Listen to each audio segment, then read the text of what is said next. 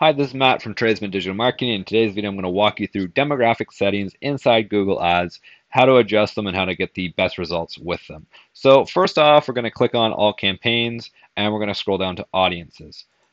Something I should note is the demographic settings is actually changed at the ad group level. So if you want to just click on your ad group, that might be easier for you to adjust it, but I want to show you every step involved. So I'm just going to take the long way. So I'm going to click on All Campaigns, Audiences, and then Demographics and edit demographics. And in this table, by the way, it will show you when you actually have real data inside of it, all of the clicks, all of the performance metrics. You can adjust them through here, whether it's conversions, competitive metrics, performance, whatever you want. And you can compare them by age, gender, and household income. So we're going to click on Edit Demographics. We're going to select our ad group. We're going to come down to the actual campaign we want the ad group to appear in. We're going to click this specific ad group. And now we're able to adjust our demographic settings.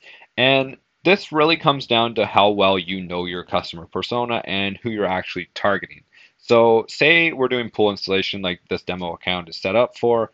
We generally know people who are 18 to 24 aren't looking for pools generally because they don't have that amount of money. And again, this is stereotyping and we just want to go with the highest conversion rate. So generally, we would get rid of 18 to 24-year-olds right off the bat. Even 25 to 34-year-olds, 30 and up could generally be the case. So you might want to leave, 25 to 34-year-olds, but you really want to know who your market is. And a lot of the times, certain age groups will perform a lot better than other age groups. Like say we're installing pools, maybe 65-year-olds don't convert as well. We could get rid of that. For pools, say we're selling high-end pools. Generally, people in the lower 50% of income aren't going to be buying, $100,000 pools. So we could get rid of that. We could get rid of 40 to 41 to 50. We could get rid of 21 to 30 and just leave 11 to 20% and top 10%. We could also leave unknown as well.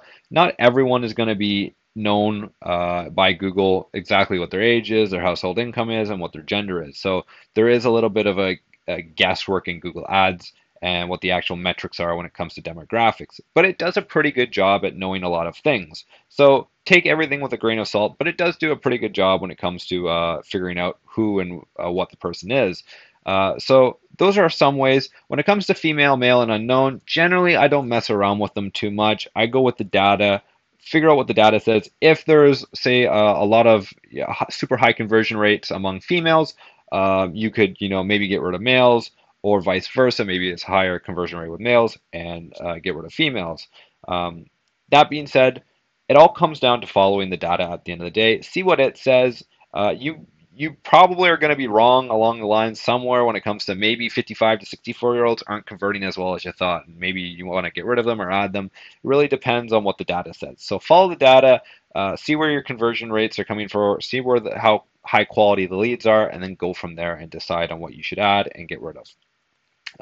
So that is demographic settings in a nutshell. It's pretty easy.